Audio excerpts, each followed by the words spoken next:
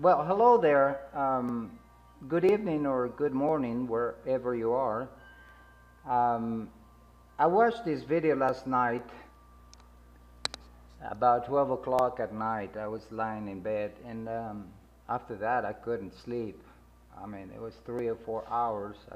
I couldn't sleep just thinking about not only the meaning, but the repercussions that this type of messages um, do on people, and to me, this is the reason why the world is lying in darkness. This is why it's so, evil, because we perverted the gospel, and we are uh, preaching something else. In other words, we are um, serving the beast. We're bow down to it, and we worship in the beast. It's on Matthew 6:33. It says, "But seek ye first the kingdom of God and his righteousness, and all these things shall be added unto you." The thing is, people use this verse to tell us that we should not be worrying about the current situation with the rising of the peace government and the troubles that are ahead, which I agree. We should not worry as far as our salvation is not at stake here. What stake here is our flesh, meaning that we keep our heads stuck in the Bible and our knees on the grounds, and all our physical needs will be taken care of, and that our job throughout all of these is to go out and preach the gospel to people, not to tell them about the danger that they are facing, nor to warn them about the evil that is coming their way. In other words, they're saying that if we talk about the situation that is going on, we are spreading fear on people, and and that's not what God, that's meaning that we are fearful about it, and therefore we're not truly trusting Christ or God to supply all our needs. Yeah, that, in other words, it's like the bread is gonna fall from heaven, and the money to pay our rent and to feed our kids is just gonna come down from heaven. It's just, you know. But anyways, I don't know if you see anything wrong with that picture or not, but I do, and I do because God says that if you don't work, you don't eat, and if we don't work, if we don't have a job, and if we don't have a means to go out and find a job and work, we're not going to eat. That's simple. That's what God says. Now, I don't know if you see anything wrong with that picture or not, but I do. First of all, let me highlight this. First of all, we do not seek the kingdom of God. God seeks us, and he finds us. So, if you think that God is saying seek the kingdom of God, then you have a free will gospel. It's a gospel of where you do and you work and you seek and you chase after God, and but you know that God has clearly stated throughout the Bible that he finds us. He is the shepherd. We are the sheep. And the sheep, the sheep do not find the shepherd. The shepherd finds us. That is the true gospel. But this thing about, us seeking and seeking God, after God, the kingdom of God, that's the free will gospel. Furthermore, if we are seeking something and we find it, that is the end of our search. We do not seek something after we find it.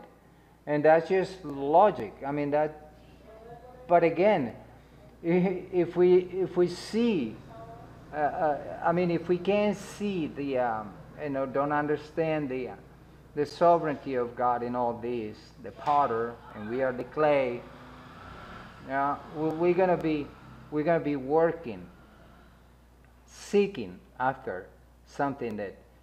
But again, if you find something, like let's say I'm looking for something and I find it, that's the stop. That's the end of the search. That's the end of me looking for something, seeking after something.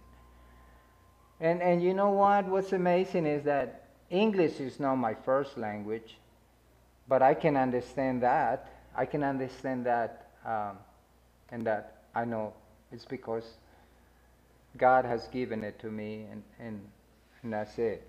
I'm sorry. It's just the way it is. But their understanding on this verse is that we seek all our lives. We seek and seek and seek. And that should raise a red flag right there, because it sounds like works. And of course it is. They immediately get into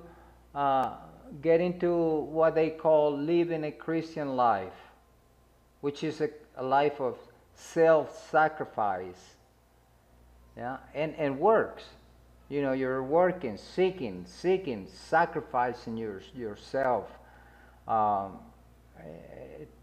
to God. And we're going to talk about these other gods, that require sacrifice from us. And we're thinking, oh, it's only, when you throw the children into the sacrifice, into the fire or whatever, and you sacrifice to their gods. No, this is the same message that has been handed down to us from the beginning. We offer sacrifice to our gods. So let's watch a little bit of that video. Christian, after your eyes are open, the work's not done, it's just started. After your eyes are open, the responsibility of a Christian is to go out and do the same thing. You are to be the hands and feet of Christ. You are to put on the full armor of God, which is a picture of Jesus Christ, and you are to go out and actually seek the kingdom of God through His righteousness. Because if we are left to our own selves as a human being, we will fall, and we do fall often. That's why when we do fall, we have a desire to repent and then to go back to the Lord and say, Lord, forgive me for this thorn in my side, this sin that I'm dealing with. I need your help to remove it from me. I can't do it on my own. I cannot do this for myself. Father, I'm asking for you to help me and help those that are listening to this message with whatever thorn is in their side. Sometimes we argue too much as a family. Sometimes we're on our tablets too long, or on our cell phones too long, and that is a good picture of what the flesh is like. It's a good picture of what we are like, how we are as humans. Leave me alone. Let me do me. You do you. That's a lie from the devil. That's not reality for a Christian. We have to get out of our comfort zone. We have to live as though today is our last day. And that is not easy to do, because this world throws so much confusion at us. The enemy's goal is to confuse and deceive, just like the very beginning when he deceived Adam and Eve. He was there from the very beginning. He's there right now with you in your home, deceiving you, lying to you. Ask for the Lord for wisdom. Ask Him to help you with the desires that you have. God will provide. Okay, let's talk about that a little bit. This idea of me repenting for my sins is a religion. It's a religion of works. And again, I don't know if you saw my last video on forgiveness and justification. But the Bible doesn't teach forgiveness of sin. It teaches justification of sins. And once we are justified by His blood freely, then that's the end of the story for our sins, you know.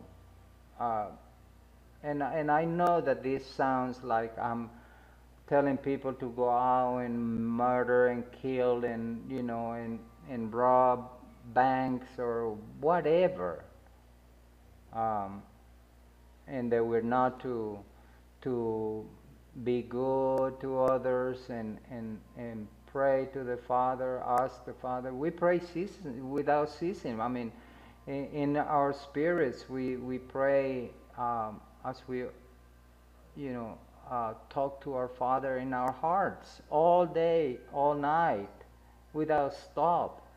This is a communication between our Father and our spirit, and that's what praying is, and you know.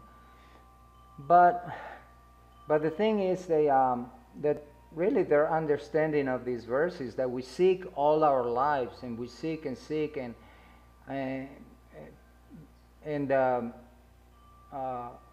they get immediately, they get into what they call living the Christian life, which is a life of self-sacrifice and works, and that's exactly what you know, the Jews were doing when they got mixed with the people of the land, and they started worshiping their gods and offering sacrifices to their gods. And we talk about that a little later, but it is a sacrifice of the body to these gods, so that He could be pleased, and that He can give us grace and grant us all that we need in this life, you know. But anyways, let's go on. Is that a worse gospel or what? And I know that we say that what he says in his video, people cheered, that is cheered by most people in this world. And what I'm saying here is not. People do not like the gospel of grace. They hate it. They reject it. They love works, and we'll talk about that when we mention the two gods, or many gods that, you know, God has in the Bible. But there are only two gods. This is the God of grace and the God of works. You know, you're saved through grace, not of works. That's it. God of grace and God of works. And I have to live with the fact that the gospel shown me is not popular with the people, but on the contrary, the masses of people hate it. That's just a fact. I mean, and that's what happened to Jesus. That's what happened to, you know, anybody who preaches the true gospel. Jesus said that we will be rejected and be thrown out of the synagogues and even be killed because they think they do God a favor. Now, if we look at the scriptures in context, this is what we see. It says, therefore take no thought, saying, what shall we eat? Or what shall we drink? Or wherewithal shall we be clothed? And we cannot help but immediately think of food and clothing for this flesh, right? However, let's take into account this verse, John 6:53. And I say unto you, except you eat the flesh of the Son of Man and drink his blood, you have no life in you. And then this one, Revelations 19:8.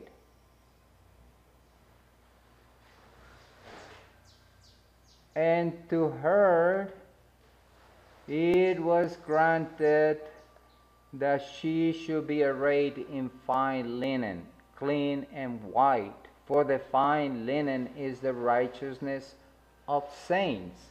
So if we're looking or seeking after what we shall eat and what we shall drink, or what our clothing is going to be, he says that God will take care of that. He says, don't worry about it, because he provides the meat and the drink so that we could be saved. Jesus said, if you eat of my flesh and drink of my blood, you have eternal life. Period. Don't worry about that. Don't be concerned about that. But you know what? The strange thing, or strange, no, it's just the wonderful way that God wrote the Bible. He wrote the Bible in a way that it appeals to the flesh, and it doesn't really appeal to the spirit. He has to give us the faith of Jesus. He has to wake us up. He has to give us the Spirit so we can understand that this is all spiritual. And so if he says, don't worry about what we shall eat and what we shall drink, then why he said, if you don't work, you don't eat. Paul said to the lazy people in I think it was in Thessalonica, he says, man, there's some people that don't want to eat. They're just lazy. They want to be busy bodies. That's what they reported to him. And he says, well, if you don't eat, if you don't work, you don't eat, period. Okay. Furthermore, they tell us that we are to seek first the kingdom of God, and all the physical things will be added unto us, so that we are not even to concern ourselves with the evil that is going on, which I don't agree with, because the fact that God instructed us to work in order to eat, as I just said in 2 Thessalonians 3:10. For even when we were with you, this we commanded you, that if any would not work, neither shall he eat.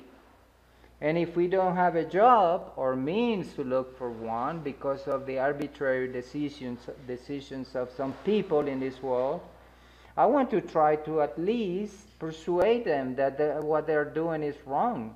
And if I see that they are in fact wrong about it, I just tell them. Is God talking about the physical bread that we eat here? Yes, he is. How do we know that? Because he ordained from the beginning. In Genesis 3:19, it says, in the sweat of thy face thou shalt eat bread. God ordained that we would till the ground to get the bread out of it. Again, if I can't go on and work, how am I going to get the bread? Is it going to fall from heaven? Is God going to send a truck here full of bread? Is he going to pay, is the money going to fall from heaven to pay my rent, to pay the bills? No. He says, you better work. And if you don't have a job because of these evil people that have evil plans in mind, and they want to destroy you, destroy your economy, destroy the country, just only so they can be more powerful and even in control of everything. You got to remember that mankind from the beginning has this idea that they have to control the whole world in order for it to be peace on the earth, and to bring the kingdom of God, the kingdom of heaven to earth, that this will turn into a paradise, because they got this dumb idea that if they are in control of all things, then they're going to regulate everything so that it will be smooth and everything will work perfect. That's why, the Bible says that when they say peace and safety, that's when, when they think, okay, we got the whole world, now we're going to bring peace and safety. That's when the destruction is going to come down upon them. Now, let me ask you a question. Did God added all these things unto you? Did He added the meat and the flesh and the blood so that you can drink and believe in Him and be saved? Did He added all those things? Did He put on a garment of the white raiment so that you be holy and justified and perfect before Him? Yes, He did. Don't worry about that, because He does what He says He's going to do. But anyways, let me give you another scripture. Okay, we just read that. It's got, okay, we read that. Now, the next thing is, shall we warn? I don't know if that's the right word. Like a warning, warning other people about danger coming their way? I think so.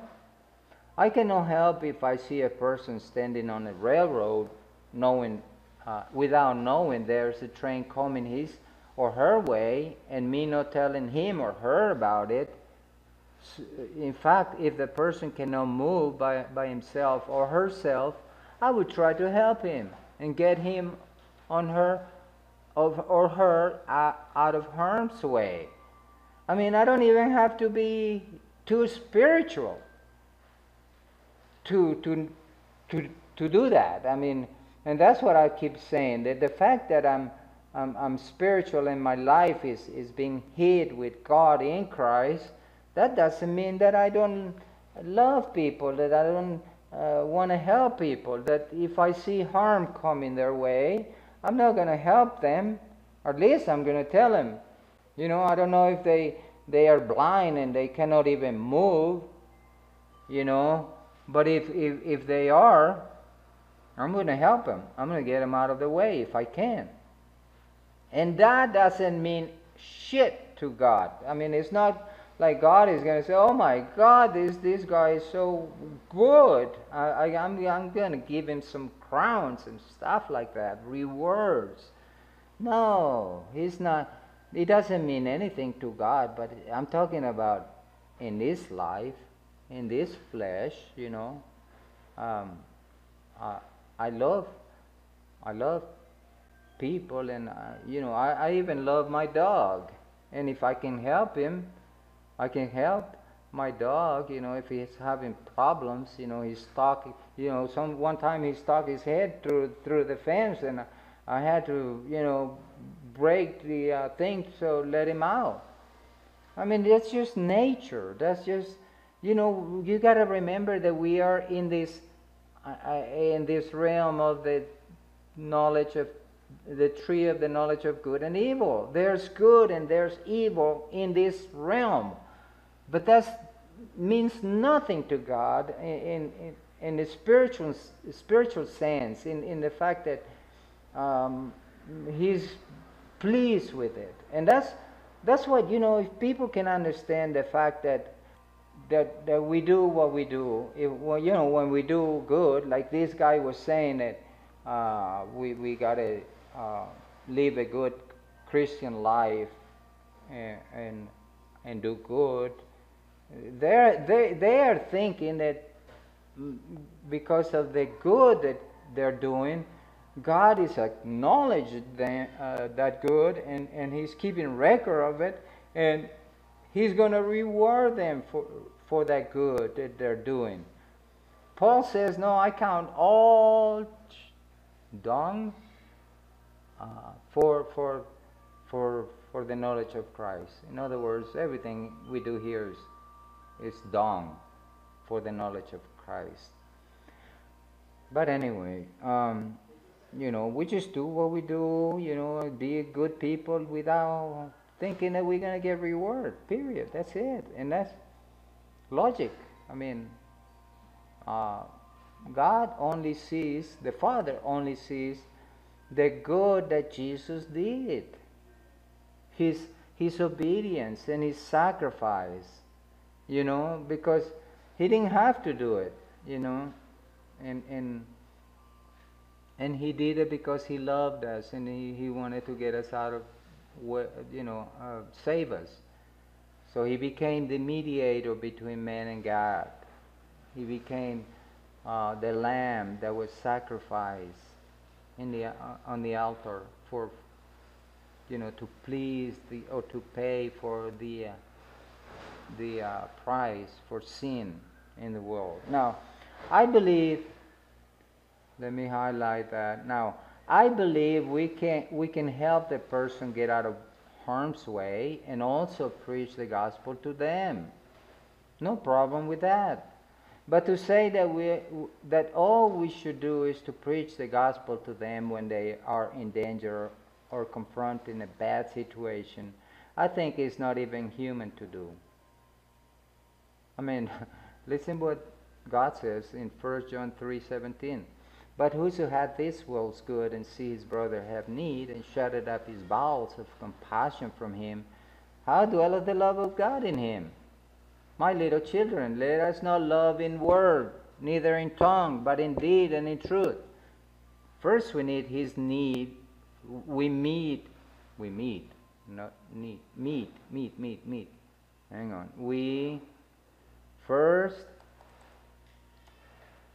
First we meet his need, and then we preach the gospel to them. Or James 2:15. And you know what's amazing?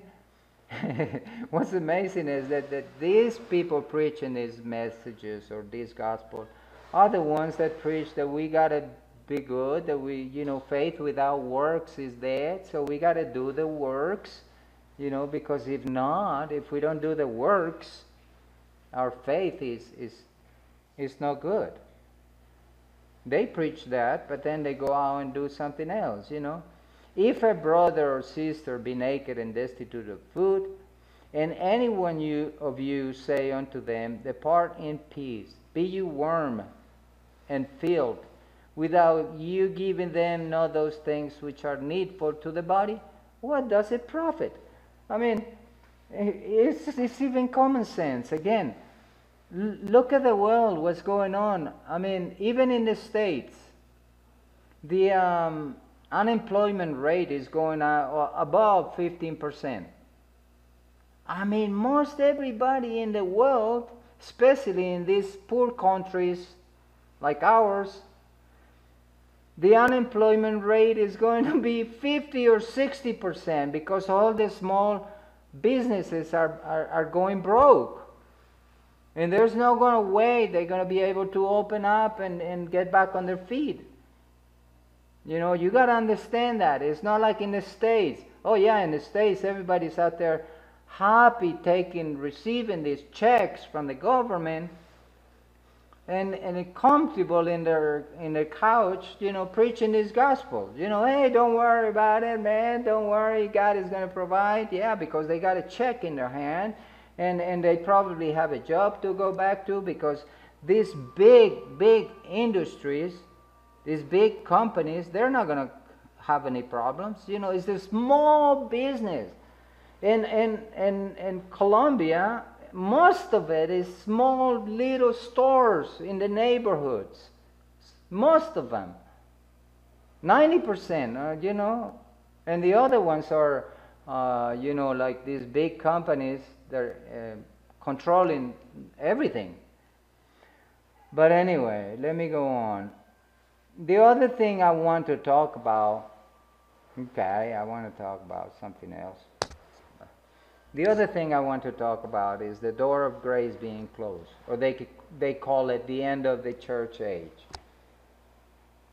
The door of grace has been closed from the very beginning to those that were chosen for wrath, the vessels of dishonor. Or do you think that Pharaoh had an open door? Do you think that Cain had an open door? I know some of you are probably going to say, yes, they had a chance if they would have done the right thing or something like that. But really, read Romans 9 and then tell me. Tell me, who's the potter? Who's the clay? Who hardened the heart, the people's heart? And who softened the people's heart?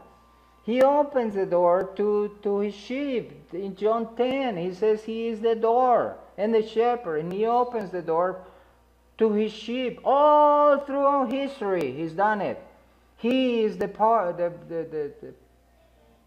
doorman or the door, and he opens the door.